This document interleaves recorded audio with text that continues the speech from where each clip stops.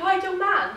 Oh, well, the ideal man should treat us as if we were goddesses and talk to us as if we were children. He should refuse all our serious requests and gratify every one of our whims. He should always say much more than he means and always mean much more than he says. He should never run down on other pretty women. That would show he had no taste or make one suspect they had too much. No, he should be nice about them all, but say that somehow they don't attract him. Well, if we ask a question, he should give us an answer all about ourselves. And he should invariably praise us for whatever qualities he knows we haven't got, and shower upon us everything we don't want. He should persistently compromise us in public and treat us with absolute respect when we are alone.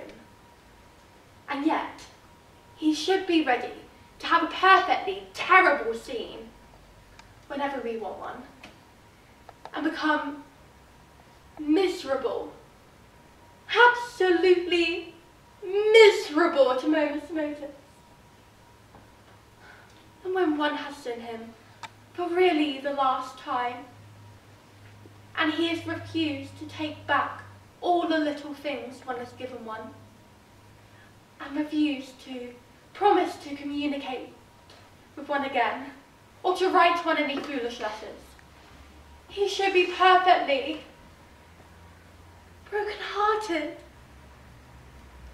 and send one little notes every half hour by a private hansom, and dine quite alone at the club, so that everyone should know how unhappy he was. And after a whole dreadful week,